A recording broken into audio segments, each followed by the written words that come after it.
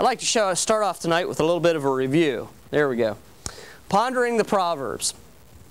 And in this review, some of you can see it, some of you can't. I apologize over there. We'd like to bring us up to where we have been speaking and where we have come. We have done 19 weeks on the Proverbs. This is the 20th week. We are still not out of the first category, and that is the Lord God and the Almighty God. I want you to notice the author of wisdom is God. We talked about it from the beginning. We began what He delights in. God loves righteous living. He loves pure thoughts and words. He loves acceptable worship and prayer. And He loves honest dealing. We looked at specific topic groups of Proverbs that prove these things. These are not things that we wrote down and then looked for Proverbs. You remember that we're doing a topical study of the book of Proverbs. Then I want you to notice that there are some things that He hates and displeases Him. A proud heart or attitude, injustice and false accusations, sexual immorality, joy over another's trouble. The passage that we just talked out, we went through that passage, or that we're memorizing. We went through that passage and talked about that passage also. We talked about God's actions and responses. How does He act? How does He react to things? We all have personalities. What's God's personality? How does He react when somebody does something? I've been reading through 1st and 2nd Kings, and sometimes there's something small, and God reacts in a great way, in a powerful way to it. And I think, yeah, He got His one-upping, or whatever that word is, come-uppins, or whatever that is. And then the next chapter, we'll talk about another king, and he looked to me, in my eyes, twice as bad, and nothing ever happens to him. And I don't understand those things, but I'm learning to. And it's good for you in your personal study, when you go through the Word of God, and you see, especially the Old Testament, why did God harshly judge guys by, what was his name, who grabbed the ark? Uzzah, is that right? All he does is steady the ark, and he dies for it. But yet you have kings that year after year after year just were terrible and wicked. And God doesn't do much to them. Why is that? Because our sense of justice is not His sense of justice. What we think should be big punishment in His. The American Constitution is not the heart of God. The American legal system is not the heart of God either. Tonight, we come to this third thing, His actions and responses. He has an intimate relationship with His own. That is, with His own children. Just the whole idea of God Almighty willing to be intimate with me or with you is an amazing thing. The fact that He wants to be close to us. It's enough that He redeemed us, that He saved us, but He wants to have fellowship. You know, on a daily basis, you and I fail Him, and we fall short. On a continual basis, if we're very honest, there's no reason why God should want to draw near to us. Would you agree with that? We say amen. Are you with me tonight? In fact, if you make that a focal point of your life, like a missionary named David Brainerd did, you'll do what David Brainerd did.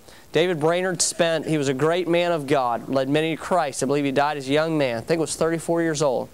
But he spent long periods of time out in the woods just wailing and crying that he was unworthy to serve the Lord God. He saw a true sense of who he was. Some of you tonight perhaps feel that way. You feel like you're so unworthy. And the truth of the matter is you are. But God is not, Christ is not, I should have said. Christ is not unworthy. And you remember that He sees you through Christ. That is so important to your depression or to your encouragement or to your joy of your life, to realize that your standing with God is not based upon whether you can impress God or not, or whether you meet His standards. All have sinned and fallen short of the glory of God. The truth is that Christ makes us so we don't fall short anymore. All right, so why would God want to have an intimate relationship with us? I cannot do that. I cannot give you the answer why, but I know that He does. You say, how does He want to have an intimate relationship with us? Well, first of all, He walks with us privately. Nothing else is going to be up here. It's all going to be up here. He walks with us privately. Take your Bibles and turn to chapter 3 and verse 32 of Proverbs. 3:32. He walks with us privately. Do you have someone, before we read this verse, that you can share your personal secrets with? Maybe a small group of trusted friends, an assembly of close friends. How many of you have a friend like that, someone you can entrust? Anne of Green Gables would have called them kindred spirits. Somebody that thinks like you, they laugh at the same things as you, even if it's, sometimes it's dumb things. You have those things in your life that just hit you a certain way, and others don't get it, but you get it.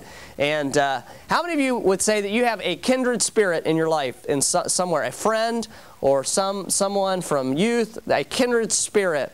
All right. I have one in Chicago. His name is Jeff, spelled with a G, G-E-O-F-F. We have shared a lot of funny experiences together. I've not known him that long, maybe 10 years. And he was one of my youth directors and when I was a youth pastor. He walked in one day, and I knew that he walked into our church, and he spent a little time there, and I knew there was something different about him. I knew that there was a connection that I had with him. They were a young couple at the time, no children, and I found he was from Bob Jones, and there was some connection there. And then he walks up with me, and I've been praying for God to send me a good youth director. And he walks up, and he says, "Hey, you have any need for anybody to help you in the youth group?" And from then on, we went through everything and anything together, and often we talked together. I hope you have somebody like that. It's good. The Bible says a man that hath friends must show himself friendly. Perhaps somebody here tonight, you don't have a kindred spirit because you have not made yourself a kindred spirit to somebody else. You've not allowed yourself to be vulnerable. I don't know who said it. I don't think it was Shakespeare. Better to have loved and lost than never to have loved at all. But the truth is that it's better to become vulnerable and to try to build a friendship with somebody than to hold yourself back and never get hurt. You're going to get hurt sometimes in a friendship.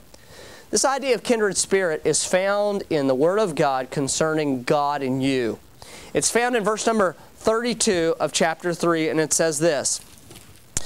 The Bible says, "For the froward is abomination to the Lord, but his," God's secret, "is with the righteous." His secret. That's a strange thing. Secrets are no fun, whatever the rest of it is. Secret. In this passage, the word secret here is talking about the assembly of kindred spirits. It's talking about a close grouping. A close grouping. The child of God, his secret is with the righteous. That is, those that are saved. It's not talking about God holding back from you, revealing some mysterious thing. You can look at a passage like this and you say, "What's the secret? I don't know the secret." Well, what the verse is saying is that God himself is near the righteous person. What does that mean, his secret? It's an intimate connection that I cannot explain that is in the realm of faith. I'll talk about it in a minute. This is found other places in Scripture. Psalm 25, verse 14, the same word, same idea. "The secret of the Lord is with them that fear him, and he will show them his covenant." Job 19:19. This is a bad way that it's used. Job, you remember his friends? They were just great buddies, weren't they? Kindred spirits. When he was down, they gave him a kick. "Why have you been sinning?" You ever have a friend like that? You had the worst day, so they come and kick you. And point out something wrong. You go and tell it. It's like my brother. I keep on talking about my brother because I'm thinking about my brother. I want to be with my brother. They come.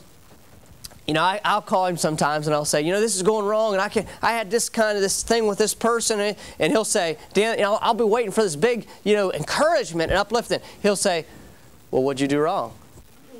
What'd you do to upset him?" It's just a kick in that's what Job says when he says this. "All my inward friends," the same word secret that's found in 332 in our passage. "All my inward friends abhor me, and they that whom I loved are turned against me." His kindred friends turned against him. God says to the righteous man, that is those who are covered in the blood of Christ, righteousness, not in your goodness. And I praise God that you can say you're a righteous person if you're saved. He says that his secret is with you, that you are his kindred friend. He is intimate. He is willing and wants to be intimate to you. It's through the realms of faith. You're not going to get extra biblical revelation. If you're looking for that kind of secret, you better go to Charismatic Church because you're not going to get it from the Word of God. All right? It's not there either. It says, the idea is that the secret communion lies in the realm of faith. It is knowing that when you pray, God is hearing and responding in some way that you don't understand. It's not necessarily a feeling. I like to say it this way. It's a spiritual perception. When you pray,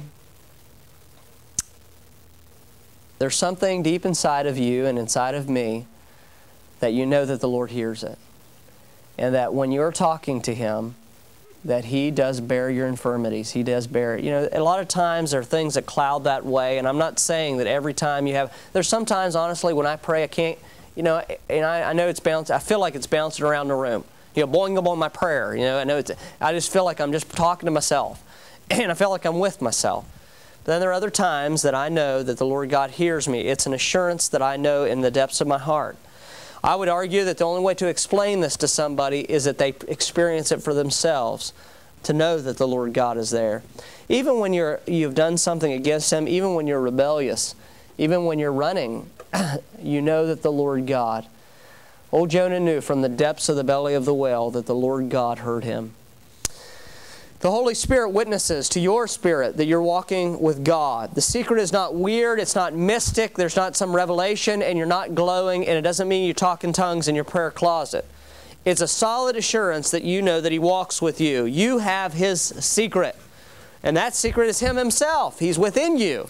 The secret, the word means kindred spirit, intimate fellowship is what the word means. His intimate fellowship is with the saved. In many Christians' lives, this assurance at times is molested in life's valleys, in battles of faith. Have you ever gone through a stretch where you felt like God was nowhere? I've been there. You felt like that, something's wrong. I feel like I'm all alone.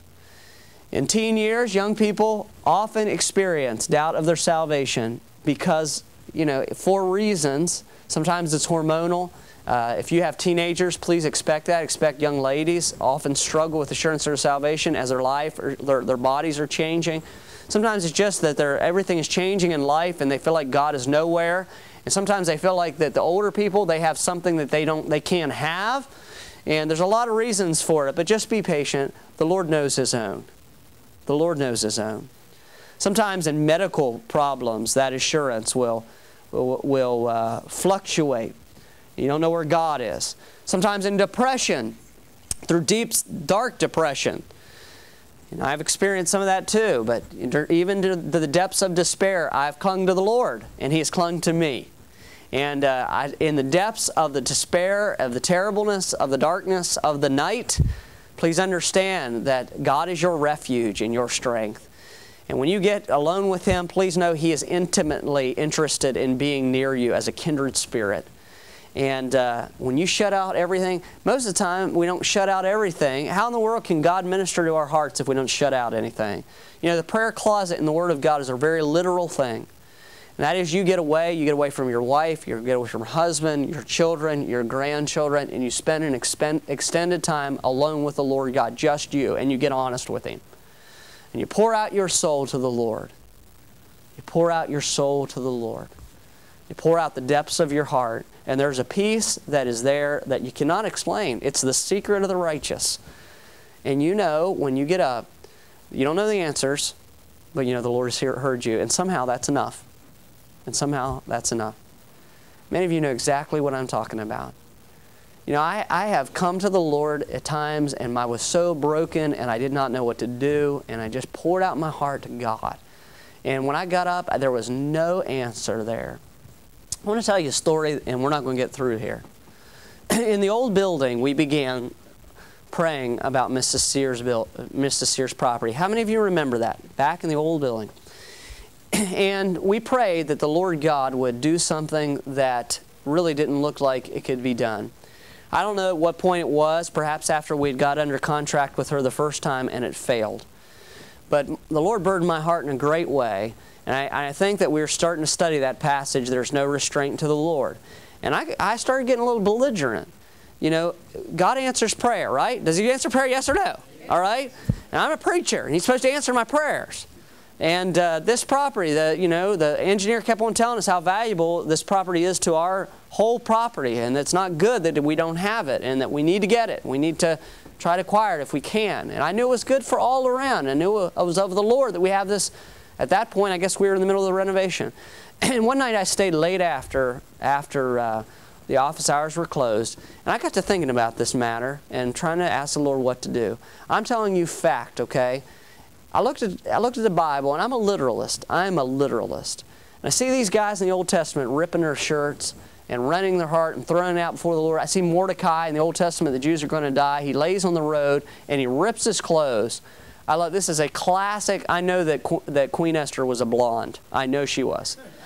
They came in and they told her, Mordecai, you read the Bible. They told her, Mordecai, thy uncle, lays in the streets with shredded clothes, something like that.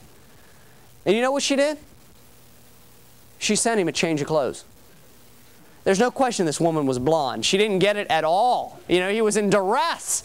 He didn't need clothing. All right? I'm sorry, blondes. I don't mean to pick on you, but I kicked my cat and I can't talk about the cat. One night, thinking about these things, how many of you know what sackcloth and ashes are? How many of you, you've read those Old Testament passages and some of the New Testament, okay? You understand the point. I'm a literalist, all right? Sometimes they would humble themselves before the Lord God so that He would hear their prayer. That's the whole point, humbling themselves. It's not for other people's sake. Old Jeremiah, he laid around naked at one point. He laid around muddy. They threw him into the pit. He cries out to the Lord. So there at my office, I did the only thing I knew what to do.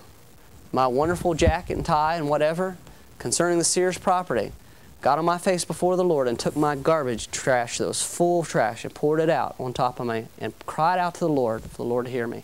Now some of you think that's stupid. I'm going to tell you it was a little wet and I don't know what was in there. But I want to tell you something. The Lord God hears the prayer of the humble. And most of the time I'm just an arrogant jerk. But I believe the Lord God answered my prayer yesterday. You know, the Lord God is interested into intimately walking with His children. The second part of that is that the second thing shows that He's interested is that He hears our prayers, and that works right in with what I just told you. Turn over to 15:29. 15:29.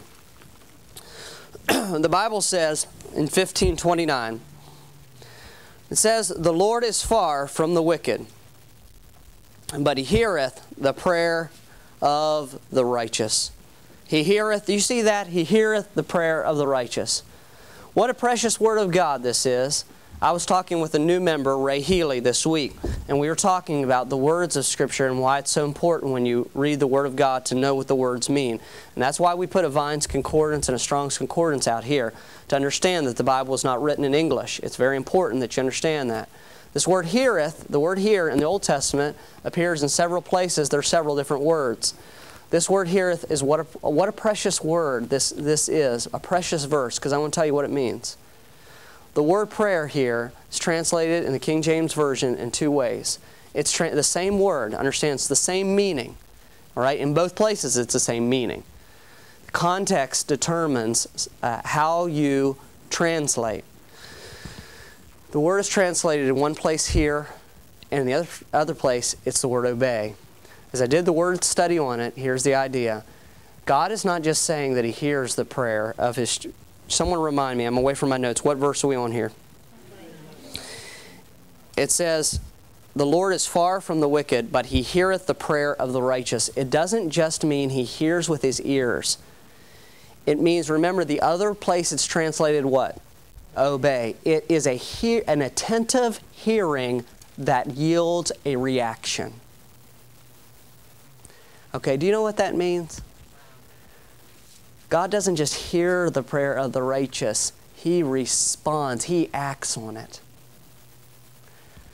Now that's good. That's very, very good. And it's a promise of the Word of God. And He chose this Word for you to understand and for you to know that when you get on your face before God, or when these three guys walked up here tonight, that God hears and acts on prayer. It's a promise. It's real. God does not add up like sand your prayers until it balances the scale. And the scale goes down and then He decides to answer. That's not how it works. The Bible says that every prayer is responded on. It may be a timing situation with God. It might be a choice for Him to answer that later. My prayer about Mrs. Sears that night was answered, whatever it was, whenever it is. Over a year later, that prayer came. Please understand, He hears attentively and responds to your prayer. Why is that? Because you're robed in the righteousness of Christ. That's why. Because He sees you in Christ. And you have standing with God. What a wonderful proverb, a bit of wisdom that He knows me and that He wants to intimately work in my life. There are two more that we'll handle next time we come together. But what a wonderful thing tonight. And I just want to understand, I just want to know, when is the last time you desired to be intimate with Him? His promises are sure. He walks with you in the secret place. When you come to pray there, you know, a funny thing that I thought, you know what happens to me? I think about everything that's going on during the day when I pray. And one solution for that is to keep a pad and a pen beside you. And when you're praying and you're thinking about your schedule, you jot down what you don't want to forget. You know, I got to call Aunt Maybell. So you jot down Aunt Maybell, and then you can focus on the Lord again. But the fact is that I'm a great multitasker, and so are you. You're praying rote memory prayers, rut phrases, and you're thinking about, oh, I got to get the dinner ready. I don't think I got any pot roast. I wonder what time it is. And you're saying all these things, and you know what? They're so memorized. They just come out to you like a robot. Be with a military man, be with be with my relative, be with Tamara and Tressa, be with, this. It's they just come out of you. I don't like people. Do you ever have somebody who multitasks when they're talking to you? Tonight somebody came up here and I asked permission to multitask when I was talking to her. My brother, again, every once in a while I'll be talking to him and I'll hear this in the background. He's typing a letter as he's talking to me on the phone. That irritates me. Have you ever had anybody like that? Yes. I told a guy yesterday, it wasn't him, it was another guy. It was an important guy. And I said, listen, I can hear in the background you got something to do, so I'm just going to let you go, all right? That just irritates me. If I can't have their undivided attention, I don't want any of their attention. You know, it's just like saying you're not near as important as what I'm doing. You know, it's like the teen girls you see walking in the mall. They all like to be together, so they're on the cell phones to everybody else. What is that? Do you think God feels that way? The multitasking in prayer? Yes, He does, absolutely. We're thinking about everything else except being focused on the throne of heaven. And we're putting in our time. You know, what's the point of saying memorized phrases? What is the point of that? There's no point to it. We have got to talk real to God. We've got it. You know, we can't get into that. You know, Heavenly Father, thank you for the food. Amen. And we say the same things over and over. God wants to be intimate with you. What if you treated your wife that way? What if you just, you got a couple phrases down. You sure look nice in that. Honey, what would you like for dinner? You sure look nice in that. Can you pick up the kids after work? You sure look nice in that. Well, that's a nice thing to say, isn't it? And we say a lot of nice things to God that don't make any sense. That they have no meaning. We don't really mean them. Dear Heavenly Father, I thank You're just a holy and merciful and wonderful God. We're not even thinking about what those words mean. Merciful. We just let it spits out of us. There's no thought. Our tongue, merciful and holy, is right here. It's not here. It's not here. We're not thinking about how He's merciful and holy. We're just saying the words. That's not an intimate relationship. What if I always talk to Amy that way? I only talk about to her half the time that way. But what if I always talk to her that way? We didn't have much of a relationship. Maybe this is turning into a marriage seminar. I don't know. Has your relationship with God gotten like that? Do you know He wants to be intimate with you? And that's the wisdom from the Proverbs tonight. You see that in the fact of the secret place, that kindred place with you and Him alone, that you know He's hearing you. You just know it. You know, you may not feel any better when you get up, but you know God heard you. And then also that He answers your prayer. He hears and acts on it. Would you bow your heads tonight? We're done. The invitation is there to you in your seat, and it's within your heart. And I would encourage you with all of my heart that as the Lord has dealt with me about these matters in preparation for tonight, that you allow Him to deal with you. Would you tell the Lord how much you appreciate His willingness to be intimate with you? Would you apologize to Him for how often you multitask during your devotion time and your prayer life and think of everything else except Him? I want to give you a few moments just to be with the Lord.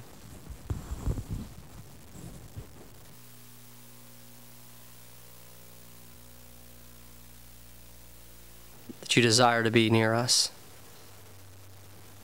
Why would any being of your stature care anything about us? Father, we fail you on a daily basis. Nearly every attitude that we possess is laced with sin. We ask, oh God, Lord God, be exalted and lifted up because you have compassion to reach down, to regard our low estate. Thank you for caring for us, Lord, for hearing and act upon our prayer. As we continue praying tonight, I pray that you would hear us now in Jesus' name. Amen. If I can have your attention, please. As I said, we are going to, let's go to this.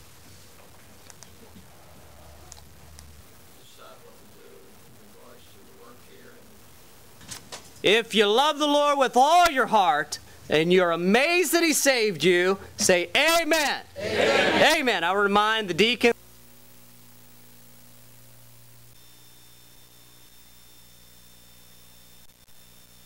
Their wives that we have a meeting upstairs in my office, and everyone else, you're dismissed tonight.